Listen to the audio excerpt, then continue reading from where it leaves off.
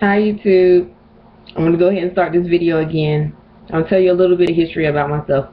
I love to gamble because it adds excitement to my life. I won the pick 3, and the numbers that I won with was 226. I won approximately $333. I cashed the check in my bank and they were like, wow, we never met anybody who's won the pick 3. And I'm like, well, I want to keep going. I want to make a goal to actually win the Carolina Cash 5. And here it is right here. If you can see it, Carolina Cash 5.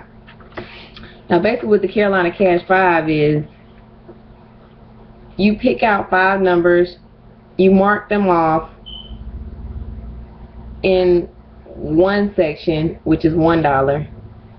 If you have another set of 5 numbers, you mark those off in the next section, and that's worth $1.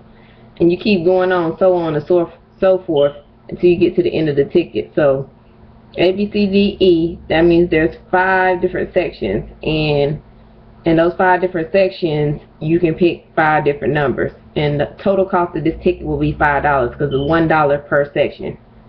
Okay, now as you can see in section C, I decided I didn't have any 5 numbers that I could come up with, so I did a quick pick. Alright, so that's QP, quick pick. Once you do the QP quick pick, the computer generates 5 numbers for you, so you don't have to think of them off the top of your head.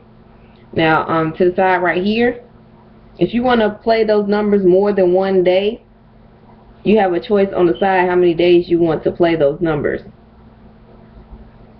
Alright, well, I'm just letting y'all know a little bit about the Carolina Cash 5. And if you want to play it and win it, watch my next video and I'll show you how to win.